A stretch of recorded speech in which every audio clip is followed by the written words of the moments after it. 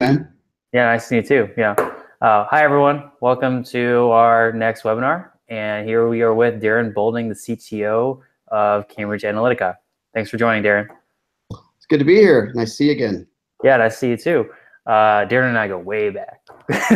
So, Darren, why don't you just do a brief introduction about yourself, what you've done over the last 2 years, because you've had a quite interesting ride. It's been pretty exciting. Well, right now I'm at Cambridge Analytica, but I just before that I was at the Army as CTO for this election cycle that we just finished up. And before that, I was with the Walker campaign, his presidential campaign out in Madison, Wisconsin. And actually before that, I was with the RNC for about another year. So basically went to the RNC out of Silicon Valley and Seattle startups, and then went to the Walker world, came back to the RNC, and now I'm back in the wonderful arms of the commercial space. So since you worked on, obviously we have a new president, and now at what, like 120 days or so. So tell us about that experience, about working on a presidential campaign. I worked on one, you worked on one. It's definitely a very exciting ride. It's an experience like you'll never have. If anyone ever has a chance to do it, I mean, it'll take everything you have out of you. It'll test your family and your personal life and your own health. But it's the most rewarding thing I've ever done, professionally at least. You'll learn so much. You'll make friends that you're kind of like you've been through a battle with them together. So you build just amazing relationships, and you learn so much about how politics works and everything else. I think that's just on any campaign. And at the presidential level, you're really a part of something special and unique, where you have such a reach of the tools that you build and the projects you work on. And hopefully it's with someone who you can genuinely believe in and support, or you wouldn't be there. So it's just an experience unlike anything else. Even when I was on startups that eventually went IPO, and those were incredible experiences and amazing, and just you learn so much there as well. A presidential campaign just dwarfs all of that. So let's talk about some of the stuff you made for the Trump presidential campaign. You built something with bots, right? Y'all were one of the first people to use bot technology. Yeah. So we actually did some work where we actually made a Facebook bot. So if you use Facebook Messenger to message Trump's page on Facebook, we would do NLP, natural language processing on that, and respond back. We also did quite a bit of stuff to actually get new people to engage with Facebook Messenger. And so we had very good lift on that, as you'd say, from an advertising perspective, of managing to get people to engage, people to come back again, to get them to talk about issues that we thought might be relevant to those particular people, to donate, to register to vote, to sign up to volunteer. It was very effective. And we even put some Easter eggs in there where if you said certain things, we would respond back with stuff that we thought might go viral. And I had people, I'm in the role where I don't do so much work anymore. I kind of point and wave my hands, and other people make everything happen. But we had some really good success with that, where if you asked the bot about Harambe, for example, it would give you back a very entertaining response. And so that went viral on Facebook and on Reddit, actually. And we were getting pretty amazing numbers of new signups organically every day as a result. So that was really exciting to see that take off. And we did that the last 2 or 3 weeks of the election. So with the bot, would you find supporters online through lookalike audiences, and then would the bot proactively message people, or was it like you pointed people who are already your supporters to talk to the bot, and then if you said Hillary Clinton, they would respond, lock her up or something like that? It didn't quite say that, but it was vetted by the lawyers. But there were, it was it couldn't just be a self-learning neural net type bot that could say things that you might not want it to say. So it was more, the NLP part was a relatively naive process of monitoring based on the content of the message that came in. And then the responses were ones that were already pre-approved that we were comfortable with them going out. It was mostly targeted at existing supporters. We also did some stuff that, we're not going to talk about too much yet, I think, where we went out and found ways to get other people to ask them to message with, to add them to Donald Trump to their messenger. So I don't know if you know this, but even if you're not friends with somebody, you can get a message to somebody and they'll get a prompt to opt in to receiving messages from you on Facebook Messenger. And we found a way that we were able to add a lot of people to Facebook Messenger that way that we thought would be a target audience for wanting to talk to Donald Trump on Facebook. So going off of the fact that Facebook now released this new, basically bother your congressman app, right? The town hall feature. So do you think things like Facebook Messenger or bots or this new town hall feature are going to be more widely used going forward? Do you think Facebook's trying to own now that space? I think Facebook's trying to own it. I think a bunch of people are trying to own it. I think just generally speaking, there's going to be a lot more personalized communication is the future of campaigning and hopefully civic governments as well, right? It's like, why should you need to go through and call your congressman or write your congressman or even email your congressman when you could have something that's like, why not use a bot for all of these things, right? Why not have it where you messenger to your congressman? A bot can understand the particular subject that you're wanting to talk about, issues that are popular in the news, and let you register your opinion one way or the other, let you add your specific comments that you think are, particularly relevant to the conversation, make it more efficient for the end users, the customers, as you would, the voters and constituents, but also make it more efficient for the actual elected officials to receive the content. And then they can do analytics on it much more easily because they've already got it in a nice, organized electronic form. So I think that's kind of the future of things. And right now, Facebook is the top platform for that, right? But you could see how you could tie these things in very easily with Twitter or SMS or any other thing that might come along in the future. Like, why not have it where you can Slack your congressman, right? Yeah, if only Slack was allowed in actual Congress, right?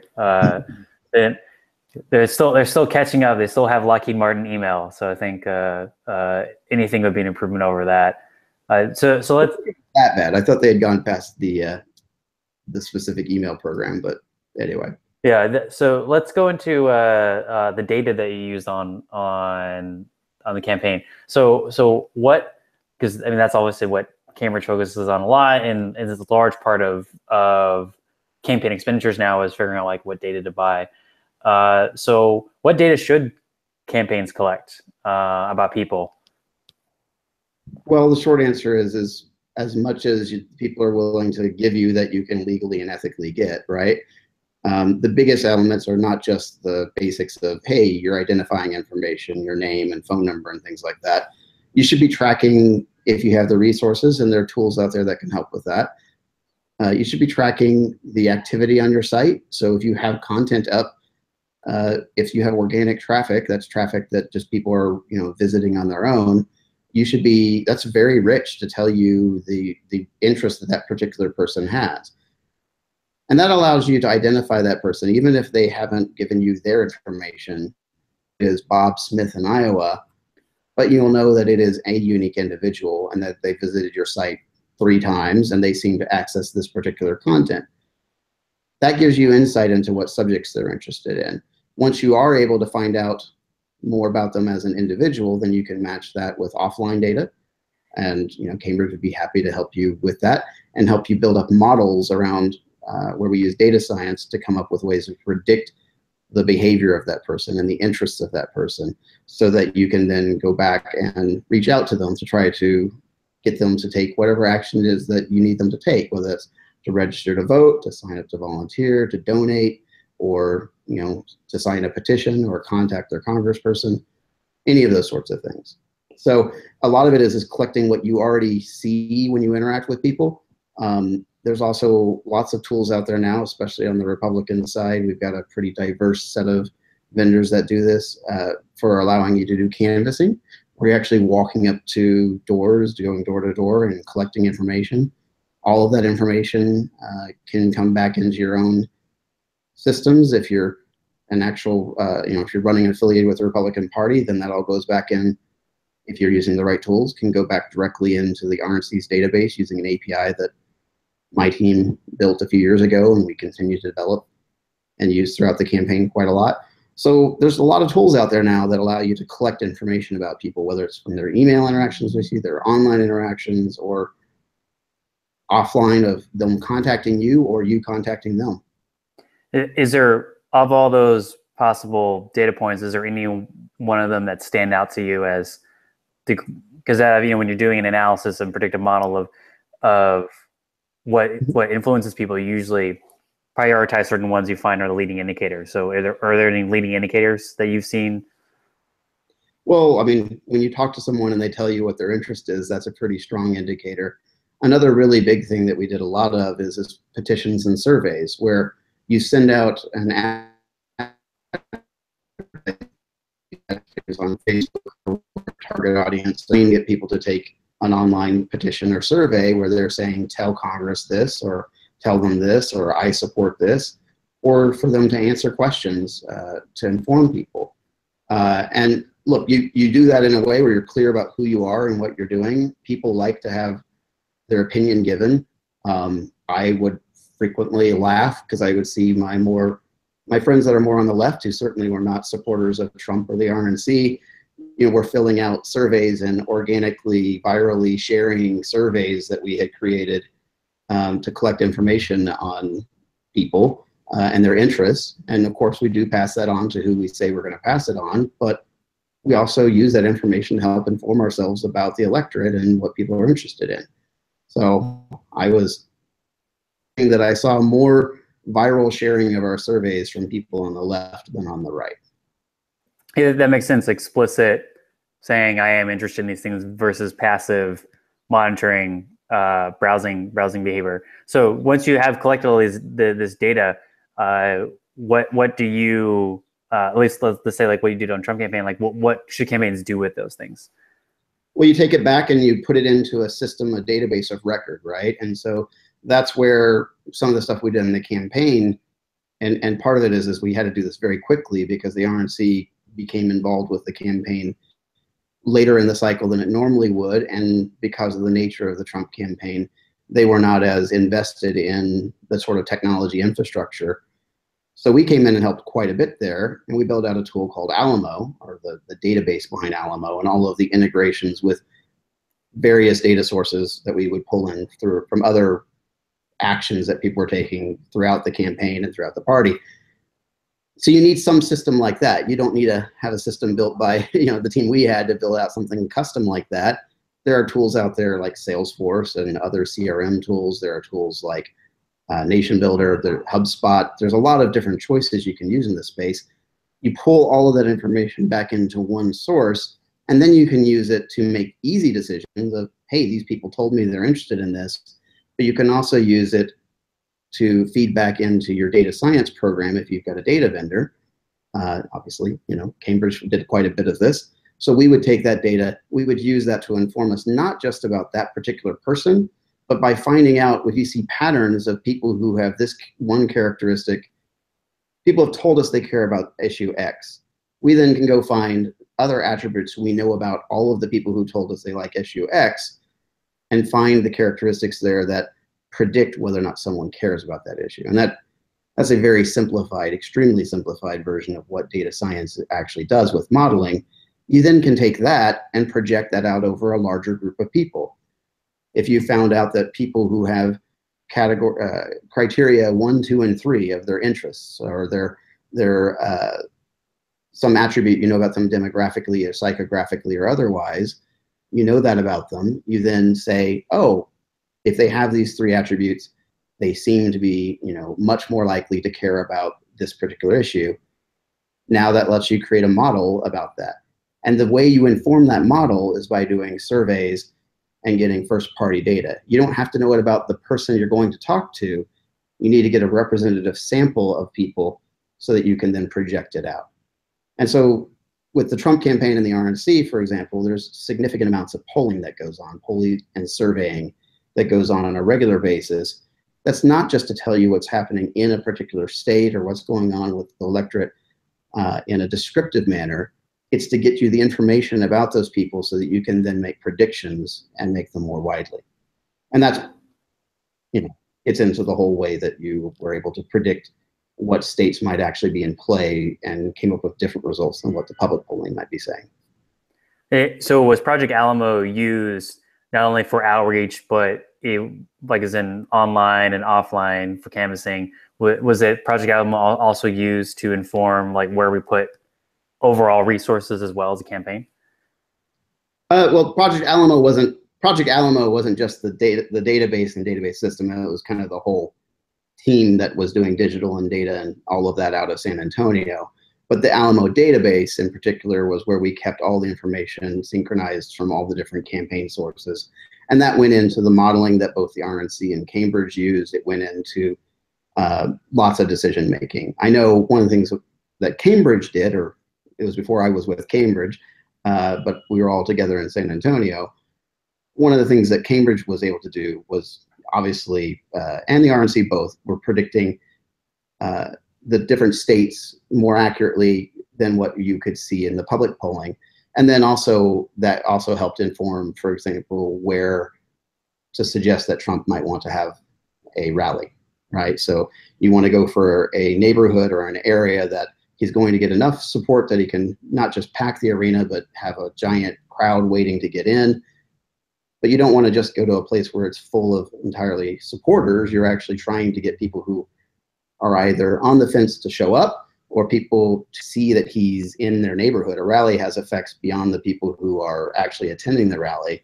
So you find this sweet spot in the physical map of where to go because of the people that might actually be in the area. So all of that came out of Alamo and also other data sources that we had throughout the RNC and the campaign and Cambridge's own proprietary stuff.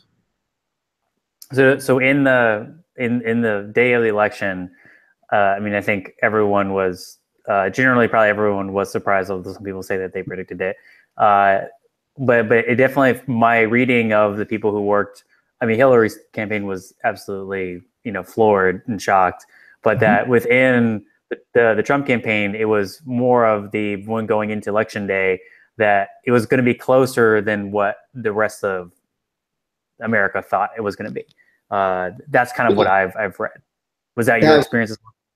Absolutely. I mean, I was thrilled and surprised. It was not the way I expected that we would win, but I thought it was going to be a lot closer than what people were saying. And for example, Cambridge had some models earlier on that basically said if he wins Florida, his chances go dramatically up to winning the electorate. And that has to do with, but also had to do with the demographics and other characteristics of the electorate in Florida, that if he's carrying that sort of state that has that population, then he's going to do well in North Carolina and so on and so on. Another example was, the folks inside the campaign and such were much more confident about Pennsylvania than you would have thought from the public polling, and obviously thought that Wisconsin and Michigan were in play. In fact, some of us that have a lot of Wisconsin background were sort of almost refusing. It's one of those things of like, no, of course we're not going to win Wisconsin, even though the data modeling is showing that we have a decent chance there. We know Wisconsin. We know who can win in Wisconsin and who can't. And, we never win presidentials in Wisconsin, so obviously we're not going to win Wisconsin. Well, turns out we should have paid more attention to what the math was telling us. Because in the final days, Trump I think he did a rally, or one of his last rallies was in Wisconsin, right? Absolutely. Yeah. We knew we were closing, right? And, and these were decisions that were made way up by people who were consuming data, not just from Alamo and all this other science and Cambridge's prediction, from all kinds of places where they're synthesizing it. This was just one source of the data that goes into it, or one source of information they used to make those decisions. I don't want to imply that it was us saying this and they went there or anything like that. It was just, one voice among many. Yeah, just with making any business decision, it's a combination of data plus instinct plus people's own involvement. Yeah. So let's go back to you drop in from the RNC. The nature of Trump campaign is pretty widely covered. was pretty heavily focused on advanced or events. Wasn't heavily focused on building out technology infrastructure like there was in the Clinton campaign, let alone they didn't have the resources, didn't have the time, didn't have the manpower. So what is it like, jumping in and, you're an engineer, you believe in Agile, you believe in Lean methodology. How does that actually work in such a fast moving, crazy environment? It actually ended up working pretty well. It helped that several of us that were there had worked together on the Walker campaign or at the RNC. So the technology team, just because of the nature of, there are reasons why this happened, but a lot of the people who worked on the Trump campaign had actually worked together on other campaigns that might have been for very different candidates. But we were all kind of together in one spot. And so those existing relationships actually helped a lot. It helped a lot to have actually done similar things before, like the experience that my team, because several of them came with me from Walker, and several of the people from Cambridge had been on Walker as well. The experience we'd had there trying to solve the same technology problems 9 months earlier or whatever was actually incredibly valuable. The experience that we'd had building those sorts of platforms in the 2014 cycle of actually learning what political data looks like, learning what the political environment looks like, understanding the nature of how you should talk to a political person, a person who's running in the political division of the RNC, or someone who's on the campaign staff, who have very different bases of experience than you do about how to communicate with them, how to express things in ways that will convince them, how to make yourself more useful to the general purpose of the campaign. Having that baseline was extremely important.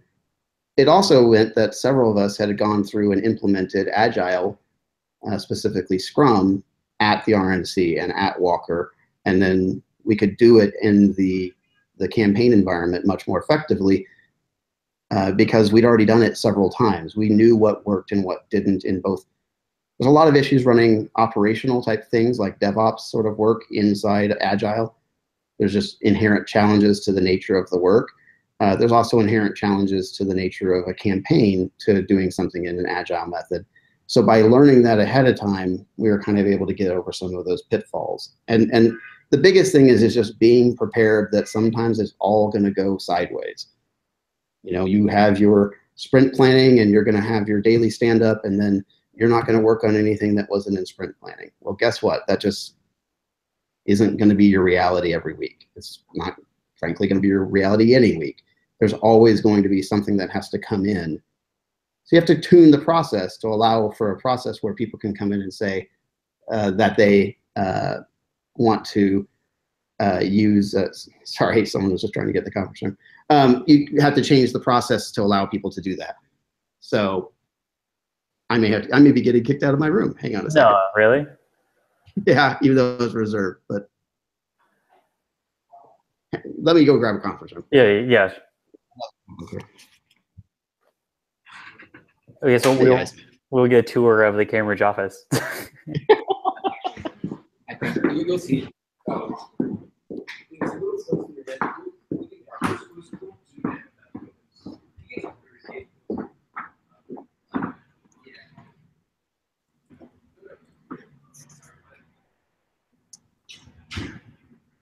Should we be saying that now Cambridge has job openings? If you want to apply. We do, in fact. So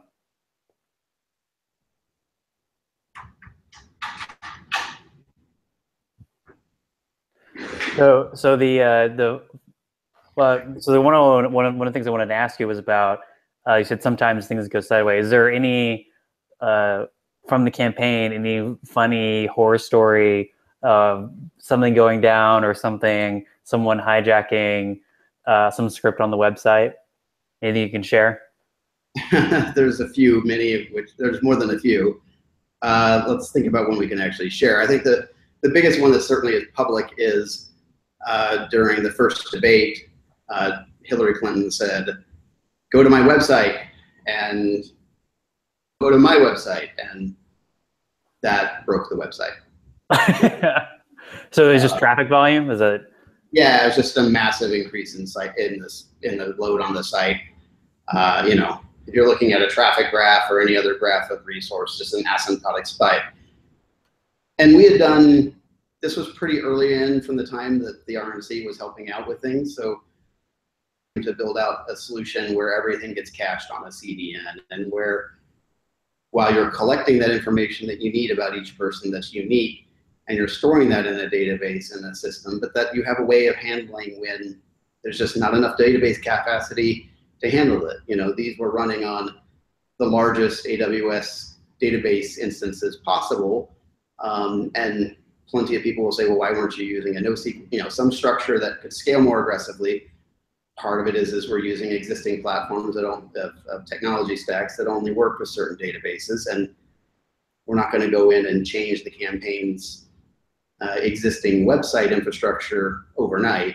So, you know, we didn't have it scaled up. We had it scaled up pretty much as you could, but we ran into load problems. It also didn't help that someone, well-meaning, they had put an emergency change to the website that increased the amount of the traffic to the database 8 times more than it would have normally been, right? Mm-hmm. So it's kind of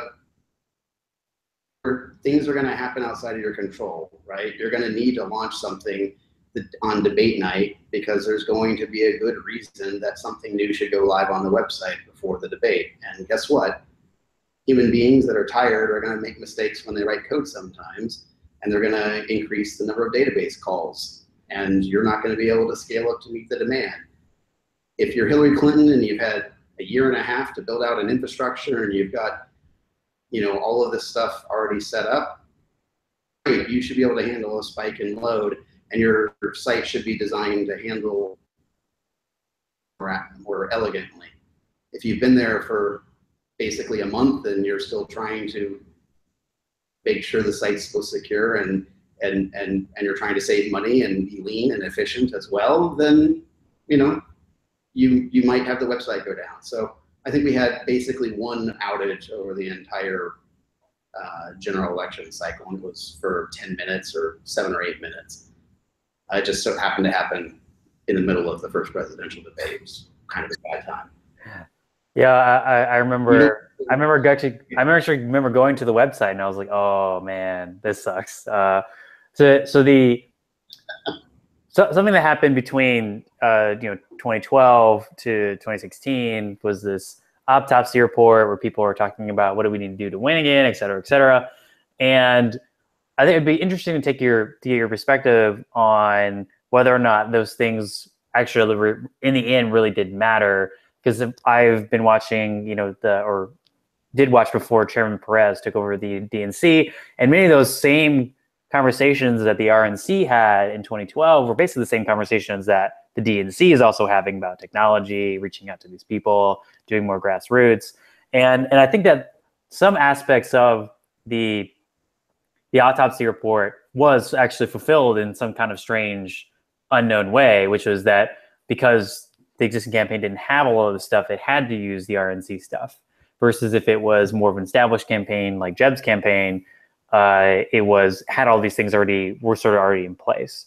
So I'd be curious to see what do you think about what we thought the RNC said it needed to win versus actually what came out?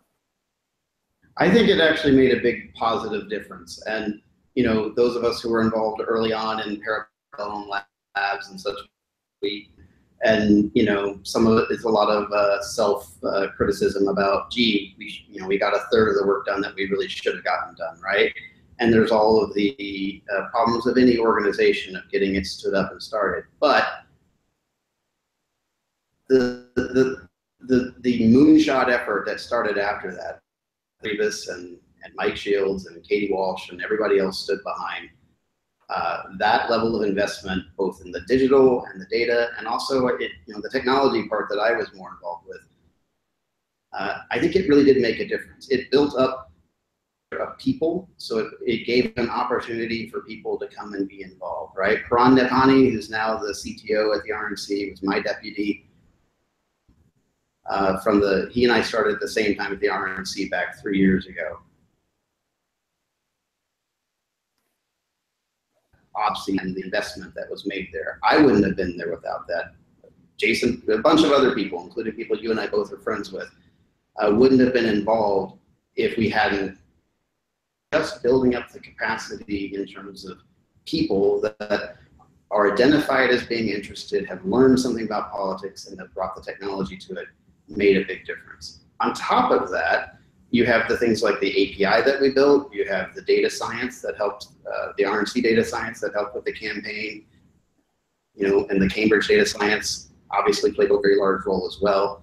The building of the voter file and enhancing that, which, you know, that's what Cambridge used as the base for its voter database, was the RNC data. That's what every candidate was going to use. They may have had access to other alternate sources as well. The RNC voter file is probably the best. Well, anyway, many people would argue it's the best voter file out there. Some people might disagree with me on that. So just the baseline infrastructure that we built and the people we built made a large difference. This particular presidential candidate, now president, you're right, because they were not a national campaign, when it became time that they needed to scale out, it was even more valuable for the RNC to have done the legwork ahead of time. Us to immediately step in and be able to help. And if we hadn't had that experienced group of people, much more challenging for the campaign to have gotten what they needed done.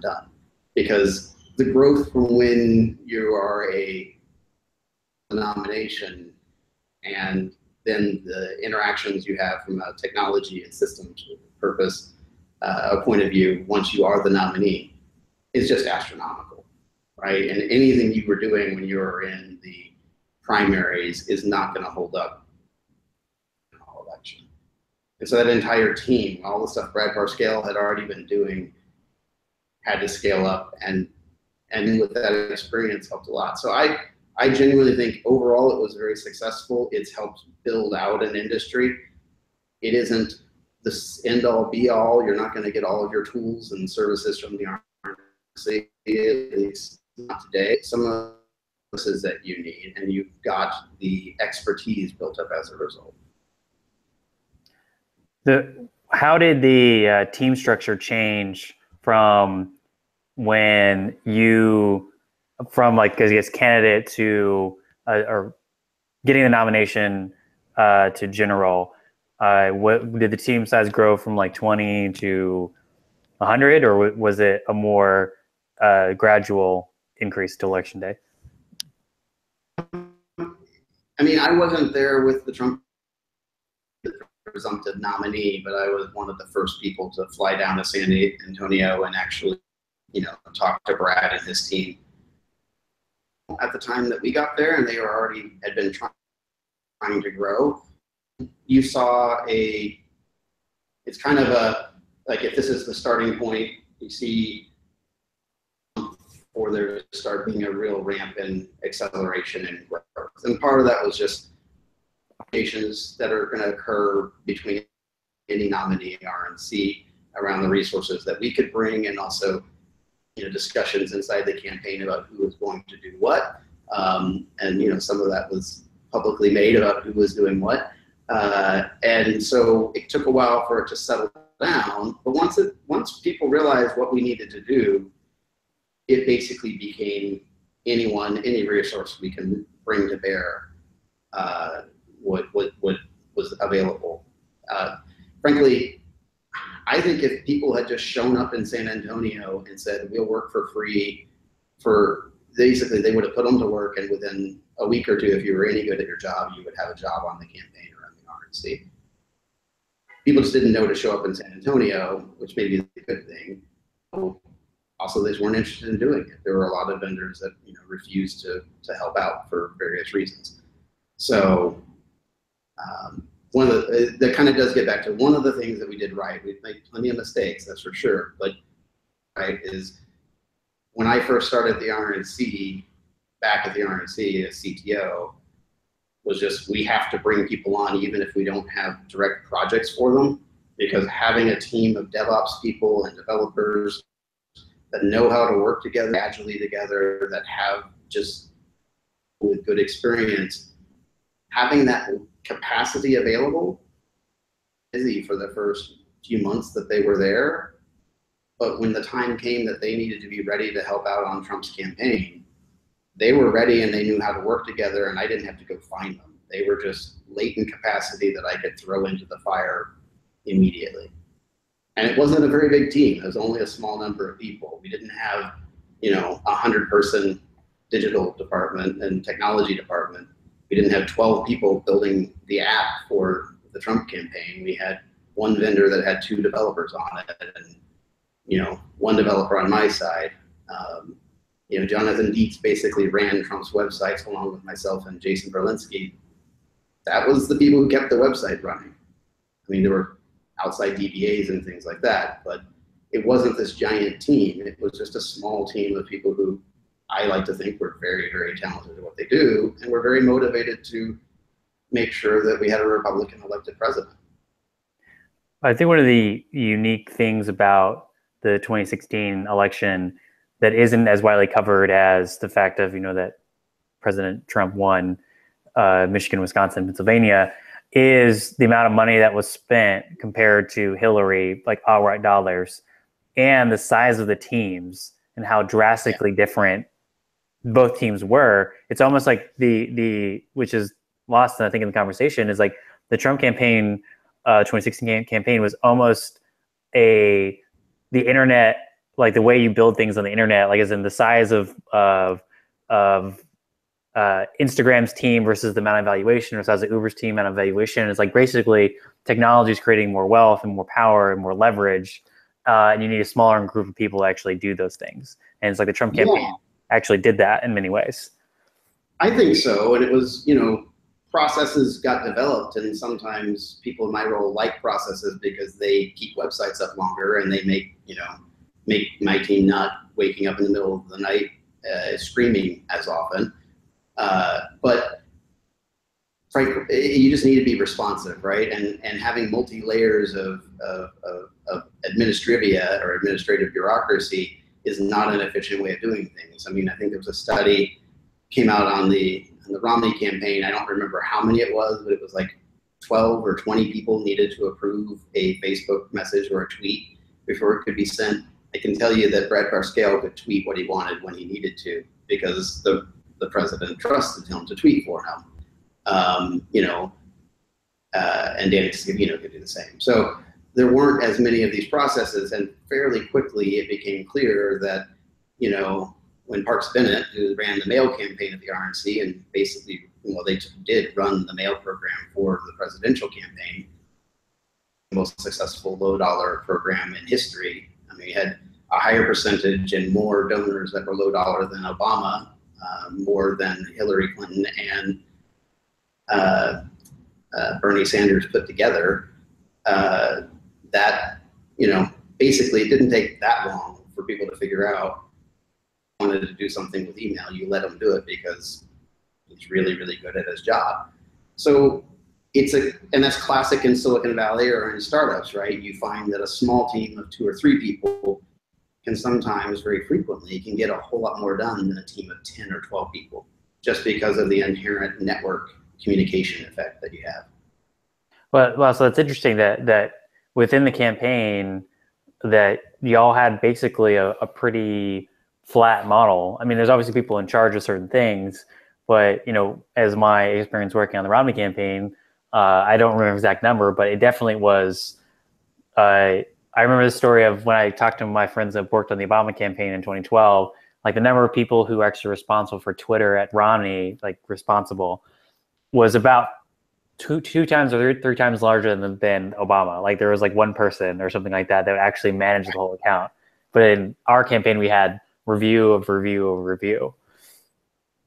Yeah, and there's something to be said for a minimal layer of process, but it gets in the way, and that's a very Silicon Valley and startup ethos, and frankly, it's I would argue more Republican/libertarian ethos, right? Is less bureaucracy, less administration, more flexibility, more ability for you to sink or swim on your own. Yeah, absolutely. So I know we have a few minutes remaining. Right. So why don't you tell us about your new role at Cambridge? Oh, sure. Yeah. So Cambridge played a large role in the presidential cycle this year. There's been a lot of questions about that and discussion about that. But, the reality is that Cambridge did play a significant role, and I got to work with people and see them in the line of fire, as it were, see the data scientists that were working on the project in San Antonio and the digital people, some of which I knew already. And I just came away extraordinarily impressed with the caliber of the people and the talent and what the direction of the company was, both in political activism or political action, as well in the candidates we support or work for, and then also in the commercial space. And I'm very interested in getting back to the real world and doing real work of actually products and services that are useful to people. Electing people to look at it to office is fantastic. It's important. It's exciting, but as an office of use to anybody, you haven't actually contributed to the economic vitality of the country, right? So I think it's actually a higher calling to go up and do commercial stuff than to be purely in the political space.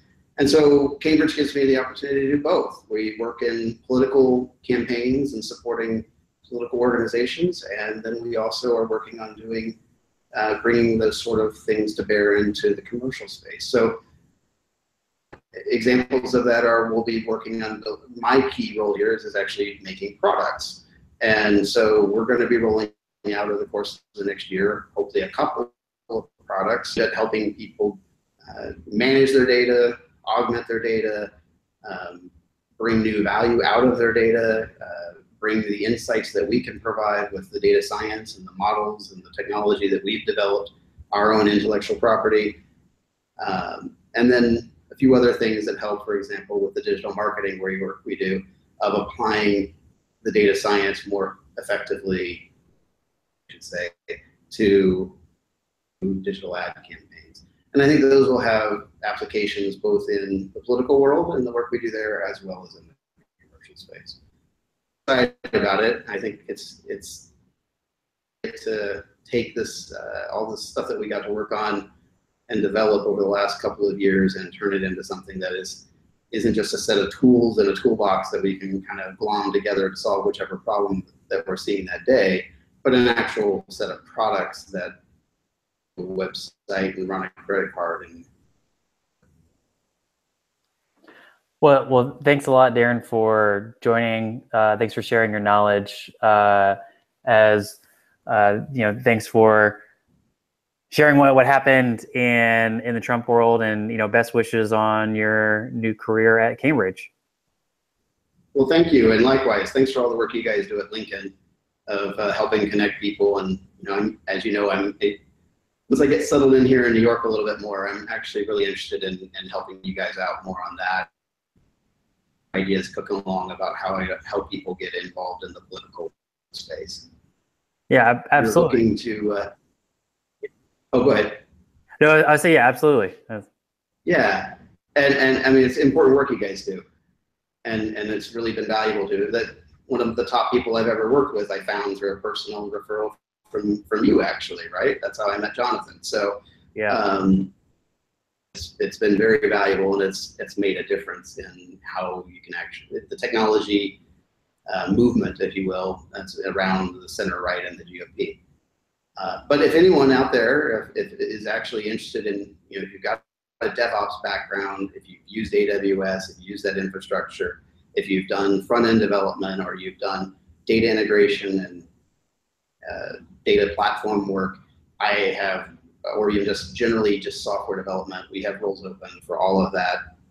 Managers, user experience designers, we're hiring probably 5 or 6 people here in relatively short order, so that we can really start building out these products. So if you're interested in the opportunity to be a part of some really cool technology we're developing, and also a chance to just learn a lot about data science by being around data scientists, it's a really good opportunity. So just let us know. No, absolutely. So you'll be able to find Darren's contact info on the webpage that we have for this webinar. Thanks again, Darren. Thanks, everyone. We'll see you next time. Take care.